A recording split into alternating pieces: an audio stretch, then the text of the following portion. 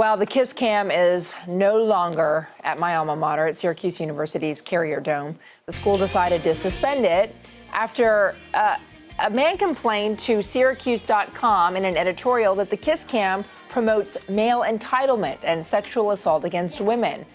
The guy said during a game last week, 2 female students were forcibly kissed by male students because of the kiss cam, and they were cheered on by the crowd. He wrote, quote, "It makes me sick that in a day and age where sexual assault, particularly on college campuses, is so rampant that school officials would allow such a display to happen." Syracuse says it's taking time to assess the concerns.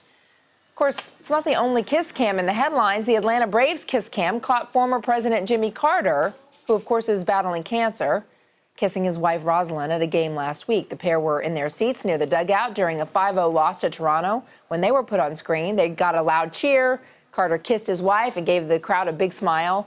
The Carters stayed around for all 9 innings of that game. But you see, without this kiss cam, we wouldn't have gotten that great shot of the former president and his true love.